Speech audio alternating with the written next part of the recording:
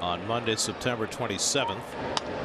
He lines this one out to right field, headed toward the corner, and that ball is out of here. He tucks it into that short right field corner for his 35th home run of the year. Home runs for heroes indeed. Second home run of the series for Alonso, and it cuts the Red Sox lead to 12-4. So he hit one well over the Green Monster last night, and this time down in that short right field corner. Oh, gets a flat slider up and goes right with it, and that's called smart hitting. So he learned from Johnny Pesky right here.